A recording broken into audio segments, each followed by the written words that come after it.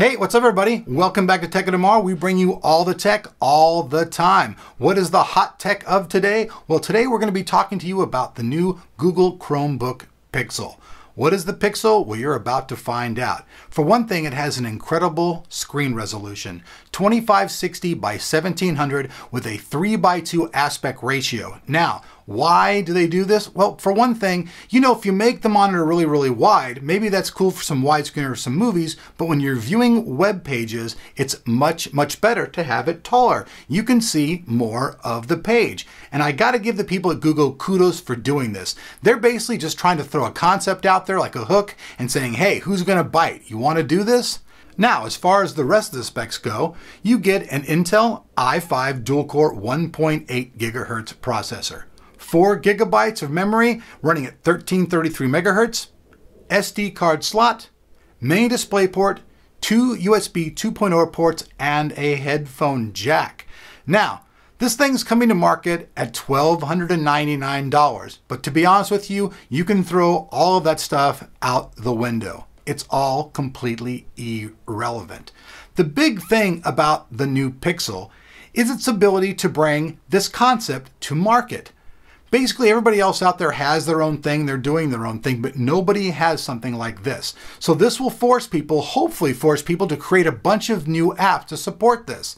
Now, as far as ergonomics go, this thing actually is incredible. The keyboard, very, very comfortable. Reminds me a lot of the keyboard that you see on all of the new Macs. Very, very comfortable, ergonomic, easy to type on. The screen, though, is absolutely beautiful. Just take a look at this and look at what's on the screen. Nothing is better than this. The clarity is so in-depth. It's vivid. It totally pops. Colors and everything are just incredible on this. Now, everything on here is run through the Chrome OS. So you're not going to be doing anything else on this thing but that. You can check your email, you can watch movies, you can stream movies. So basically anything that you can do in the www environment, you can do on the Chromebook Pixel, but you can do it by looking at it. But there are a few things that you might want to take into consideration here. Take a look at it when it's all closed up. It's very lightweight, very, very business looking. It's totally different than anything else out there on the market. And there's also another way that you can look at this. Right now, if you buy the Chromebook Pixel, you get 3 years of Google Cloud storage at 1 terabyte.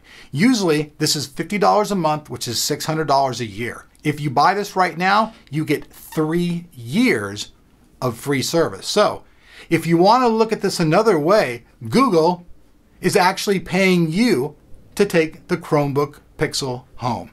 Because if you look at it that way, by the time that you get reimbursed for all this stuff that you're not paying for, you're at $1,800. They're selling it for $1,299, so $1,800 means basically you're getting paid almost $600 just to take the Chromebook Pixel home. Originally, when Google came out, they kind of said, hey, this technology is supposed to be like disposable technology, really cheap, easy to get into market. And then all of a sudden we get the Google Chromebook Pixel at $1,299. Everybody's going, holy crap, that's expensive for a web browser. But really, totally irrelevant. This thing was made by Google as a conceptual design to get other people out there in the market to grab a hold of it, make applications for it, and make it a much more robust environment. It runs very, very cool, not hot at all. Incredible resolution screen. Now, at the end of the day, though, would I really recommend this to anybody? No, I gotta say I'm not. If I was gonna recommend a laptop with a Retina, it'd be the MacBook Retina Display Pro. That would just be a much better product. But if this is something you're interested just to try as an experiment and you want to use that 1 terabyte of storage and it's important to you, then you can look at it that aspect and you can buy it and jump into it. But I cannot recommend this saying, hey, this is a great product. It's a very innovative product and a great concept from the people at Google. What they're really trying to do with this product, like I said, is get other people involved. This is pretty much like the cheese to the rat or, the bait on a hook. They want somebody to bite, get on this and start developing. And if they did that, this could become a very viable source in the future, and this product could become something you want to check out. As the prices drop and technology comes back, we'll have to revisit this and see what it's like. I'd like to hear your opinions, guys. Let me hear what you think about this. Like usual, I hope you guys like this video. Make sure you hit that like button and show me that you do. And if you're not subscribed to Tech of Tomorrow, make sure you are, because we always have the latest tech here for you.